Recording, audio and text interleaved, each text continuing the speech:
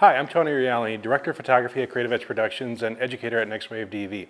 I've been working with Kessler crane gear for over 10 years now, everything from their jibs, their dollies, sliders, and of course their motion control system. It has been a huge asset for us to have on set because of the quick setup, ease of use, and the modularity of the system. And we've been using it a lot lately with our virtual production studio setup that you're looking at right now. Virtual production is an amazing tool that's quickly becoming really popular in Hollywood, and it's starting to trickle its way down to independent productions. In Hollywood productions, you'll typically see them using large LED walls that are huge and very, very expensive. And so for us, we wanted to figure out a way to do it that would be more inexpensive, able to be fit into our studio space, and something that we can incorporate into productions that we feel it could benefit from. And we've used it across music videos, across tabletop shoots. There's been a lot of things that we've been able to incorporate it with, and using Kessler gear has been a great tool for that as well. So what is virtual production? Well, simply put, virtual production is the use of digital assets in real time. So some people use it with green screen setups where they will use camera tracking data and then live position the camera. Instead of having to use tracking markers and trying to track that in post-production, you can do it all in real time and even see it potentially in camera. But green screen still has limitations, so being able to do it in camera VFX, which is what you're looking at right here. I actually have a 4K projector behind me. It's a 150-inch screen, and we're using Unreal Engine to live track and live render the image that's behind me. The reason that we're doing live tracking and live rendering is because the camera is able to move and change perspective behind me. So like obviously the screen is only a few feet behind me, but because of the parallax that's happening in the camera tracking data in Unreal Engine, it feels like there's a lot more depth to this scene.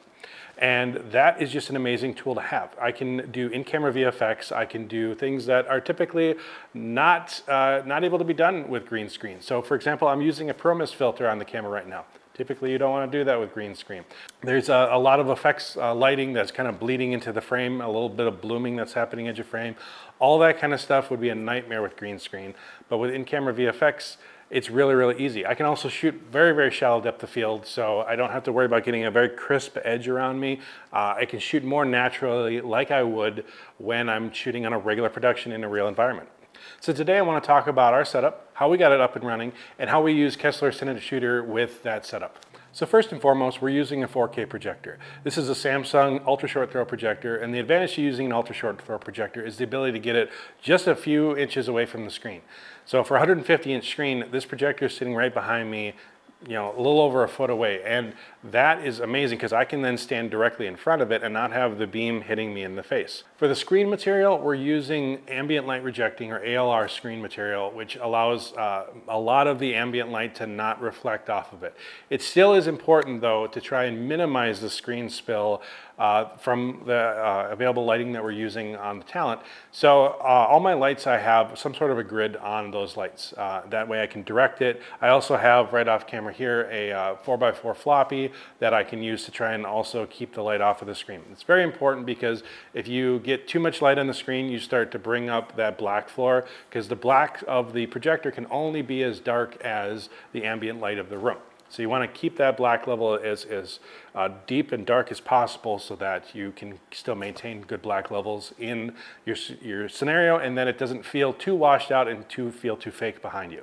In addition to wanting to be able to have control over your lighting, you're also going to want to be able to have control over the color. When you're working with a projector system like this, or maybe an LED wall or TV, typically they have a white balance of the LEDs on the panel, or the projector bulb is typically around daylight, you know, that 5,000 to 6,000 degree Kelvin range. You can sometimes warm it up. There'll be settings in your display that might allow you to warm it up, but for the most part, you're typically going to be working in that daylight range. It's never going to be in a full tungsten range. So you're going to need bulbs that are daylight balanced. But if you're wanting to, say like in an environment like this, where this is kind of a very blue environment, you can't go more daylight or more blue than daylight. So then you might want to be working with RGB lights. So some of the panels I have next to me and the ones overhead are RGB panels, and I can dial in the additional blue that I might need depending on the color of the environment around you. Obviously, you're wanting to make sure that you have as much similarity of your lighting as you do with what's behind you. So you'll notice that I have the light coming from my right, camera left. That is motivated because the windows are to my right, camera left. I'm making sure that I kind of have different layers of lighting. I have the main soft light, and then I can have a harder edge light, and that's giving me that look of like window light kind of hitting me on the side. And then obviously if I was lighting this room for an interview, I'd probably have a main key light over here. So I'm motivating my lighting based upon what I see in the environment and trying to get it all to match. So best practices of getting your lighting to match is probably where you spend most of your time. And honestly, that's where I spent most of my time when getting this set up. The CineShooter was actually the fastest thing to set up. The longer thing was getting all the lighting dialed in as best as possible. And there are color grading things that you can do in Unreal Engine, and sometimes that's the easier thing to do, is to try and dial it in. The temptation sometimes is by having full control over your environment that you can be like, oh, man, let's get the windows so that they are completely dialed in, and let's get our blacks raised up, and let's, let's dial it in. But the problem is that if you do too much of that, it starts to look fake. I want the window to blow out a little bit. I want there to be some imperfections in there because that's what it would be if it was natural. So things like that, I don't want me to be so bright, to be overlit, that I'm brighter than a window behind me. There's no way that would ever happen. I could ND gel down a window in a real life, but it's gonna start to look a little fake if I try to do that in a digital environment. So those are some best practices that you can do to try and get your talent or environment lighting to match that of your digital environment behind you. A couple other best practices are you want to make sure that the screen is bright. If it's too dim, it'll give away the effect that it's a screen behind you. So sometimes that means you can only get the projector as bright as it goes. So I'm shooting in the FX6, which has really good low light capabilities. And that allows me to bump up the ISO and let the screen get as bright as possible. It actually means that my lighting can be fairly dim. In the environment that I'm in, it's actually pretty dark, and which is also important to kind of black out the environment as best as you can to get that light controlled. Also shooting on the FX6, we're shooting at 24p, not 2398, but 24p with 144-degree shutter. And this allows us to not get any banding or strobing effects on the projector screen. Now the great thing about Unreal Engine is it's free to get started with. It's free to download and install on your computer. And in Unreal Engine Marketplace, there's a ton of free stuff that you can download as well. Lots of assets that are made available. And even monthly, you can download new assets that are available each month. So if you're interested in this at all, I would definitely check out the Unreal Engine Marketplace and just start adding them to your cart every month. I have a little reminder on my phone that tells me, hey, go check out the Unreal Engine and just add those items to my cart, because it's typically a few $100s worth of free assets available each month. Now the truth is I'm not going to get into the in-depth of how to use Unreal Engine.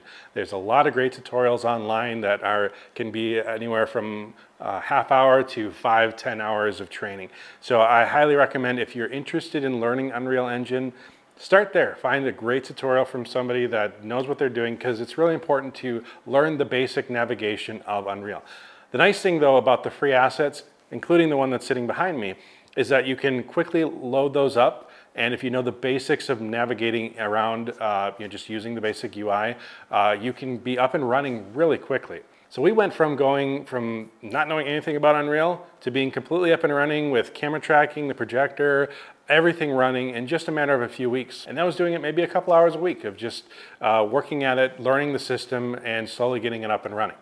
So once you get Unreal Engine up and running and you're familiar with the user interface, the way to get the entire image directly behind you and to fill the screen is using a plugin called N-Display. And N-Display is what basically uses a in-engine camera as a porthole to display then on your screen. Again, there's lots of tutorials online on how to set that up. The reason I don't want to talk about it here is because Unreal Engine is constantly changing. We're using 4.27 right now, but with 5.1 coming out soon, there's going to be a lot of updates that are going to improve virtual production and possibly change the way things are done. So I highly recommend check out online tutorials, because things are constantly evolving. But the process is you're basically telling the Unreal Engine and the N-Display plugin what the size of your screen is, what the height of it is, the width of it, the height off of the ground, and the distance from the camera. And the way that we figure out what the camera position is using camera tracking data through what we use for our camera tracker is the HTC Vive system.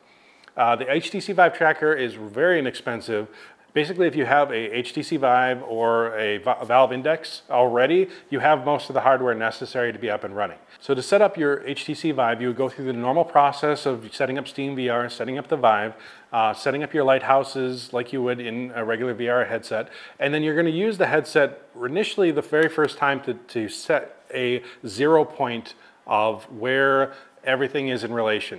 I have an X marked on our floor for that, but that 0 point then says, all right, from this 0 point, this is where the screen is in relation to the camera and all that kind of stuff. Now the camera after that can be moved around, but that 0 point is necessary for getting everything kind of a baseline of where your tracking will work off of that. Now after that, the headset, we just kind of leave it off in the corner. We don't use that for anything else in this setup. The main thing that we then use is the HTC Vive tracker. So that is set on top of the camera, and we make sure that it is in clear line of sight to the lighthouse infrared lasers. And then with that, as the camera moves around, that tracking data through LiveLink is then interpreted as the camera positional data for how it is then projected on end display.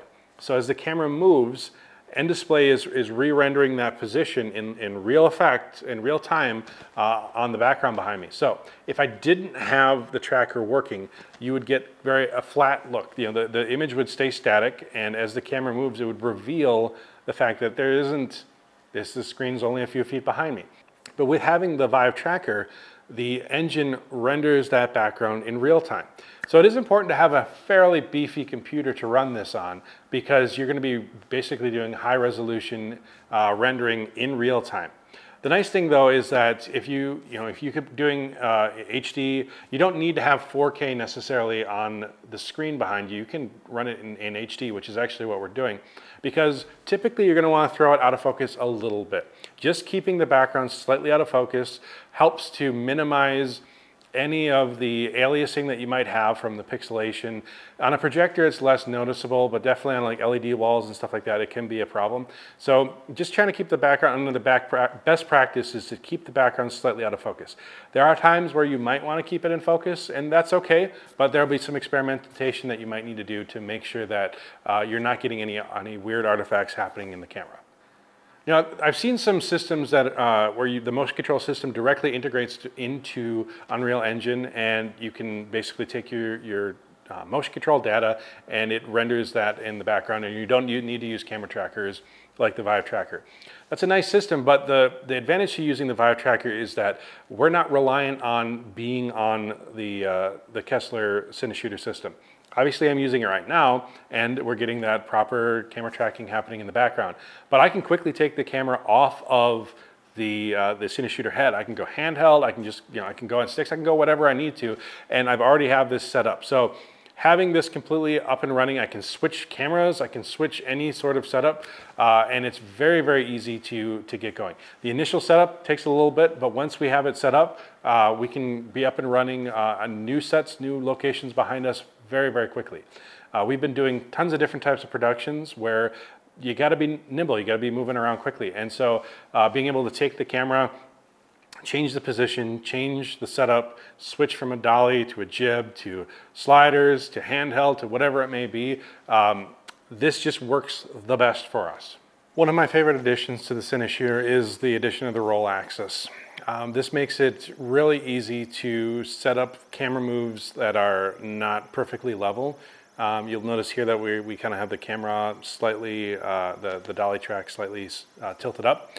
And this allows me to kind of do something much more dynamic than just a traditional back and forth. I have the camera kind of positioned so that as it's dollying to the camera left, it's also moving a little bit closer to me and it's raised up. And then as it dollies back, it's a little bit further away from me, and it is a bit further down. So this combination allows me to kind of move gently into more of a medium close-up, back to more of a slightly wider shot. And the roll axis allows me to easily position that and make sure that the camera is properly level in that camera move without having to have any additional attachments and hardware. Well, when I've done this with other times, I had to add a extra module in there to level out the camera. this is a lot easier to set up. And it allows us to do really cool, complicated moves. We did a cool tabletop shoot recently where the camera was able to spin around in really dynamic ways. And using the screen behind us, we were able to set it up with a bunch of different environments. We had one where it was for a sneaker shoot, so we had it in a basketball court environment. And then we used a bunch of digital backdrops, just stuff that we found on Envato Elements, and we threw them up on the background, and it gave us something really cool to work with. The virtual production in that shoot gave us the option to do things that we just typically couldn't do on a green screen shoot. We used smoke, we had highly reflective surfaces. We did a lot of things that if you were working in a green screen, you'd never want to do. You never want to use smoke. You never want to have something reflective, because as soon as the green reflects off of it, your key is going to be all over the place. Working with a game engine using Unreal Engine, you can do things. You can add snow to a scene. In fact, we've done a couple experiments where we've worked with using a snow machine that actually had the snow falling down, and we were able to do that right in camera. Again, typically that would be very, very difficult to do in a green screen. You'd have to add that in digitally, and you wouldn't get the level of interaction that you would prefer to have right in camera, where you have the different layers and the depths of it. We even had our talent interacting with the snow a little bit. So being able to shoot that directly in camera is just a really great tool to have. Kessler's done a great job of ticking all the boxes that you might have when it comes to motion control. So whether it's time-lapse, repeatable moves, stop motion, even event shooting and that kind of stuff, I really love that CineShooter kind of covers all those bases. And then from an interface standpoint, you've got a ton of options. You can just simply set it up with the on-head controls. The directional pad on the back of it makes it really, really fast and easy to set up. And when I was doing this shoot, I was able to do it very, very quick. But then, if you want to get more depth, there's an app on your phone that gives you more options, more keyframes, more setup choices. You can use a PS4 controller, which has been a lot of fun to be able to control all the axes just with a touch of a button. And then when you're ready to step up to having a much more detailed and much more robust control system, there's the Chaos software, which we've used with CineDrive for years, and I'm so glad to see it available on CineShooter, because there are times where you want to really get in and define and lay out keyframes, especially when you're dealing with focus. Focus isn't always a straight 1 to 2 keyframe. Sometimes you have to ramp it up depending on your lens. So having the Bezier curves available in the Chaos software allow you to get perfect focus. Thanks for watching. I hope you found this video to be a great introduction to Unreal Engine and virtual production. For more information on the CineShooter motion control platform and other Kessler Crane gear, be sure to check out KesslerCrane.com.